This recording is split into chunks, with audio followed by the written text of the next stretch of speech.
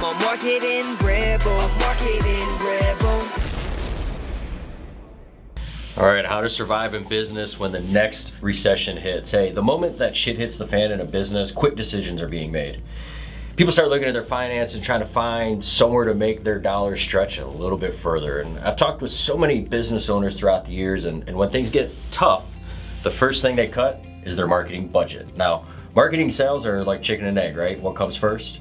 At the end of the day, marketing to me is the front end system that always allows you to generate sales on the back end.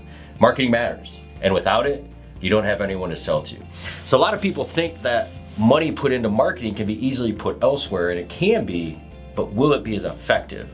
So marketing is the means of spreading your business, especially in times of financial difficulties. Money can easily be put elsewhere, but without marketing, how are you going to attract the attention to keep your business afloat in tough times?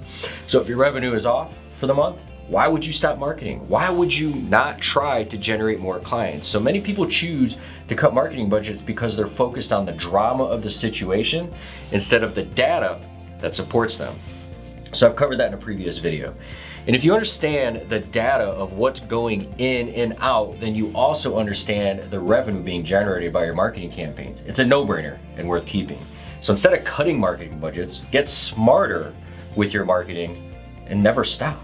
Businesses want to dip their toes into every kind of online marketing that they can get their hands on. They just start putting out money on more things, right? They market through Facebook, YouTube, Google Ads, SEO, you name it, right? But when these companies have a bad month, they cut all their marketing completely and redistribute the funds. They should be looking at the sources driving the revenue and invest more into those.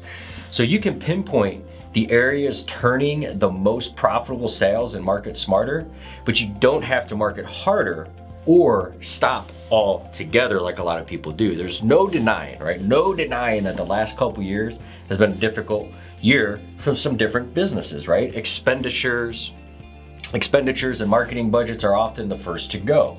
And most businesses make these decisions without really looking at the data, right? So I choose to do the opposite. I know that business is filled with cycles and that people will eventually be back into business and looking to expand. So when times get tight, I go all in on marketing. Now, I don't recommend being careless about it. You need to put it into the marketing producing the highest ROI for your company, right? You're gonna grow while your competitors shrink if you do this.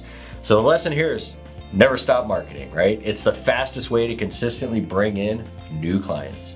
If you gained value from this video, do me a favor and hit that like button and help the YouTube algorithm. Also comment and share if you'd like. Thank you.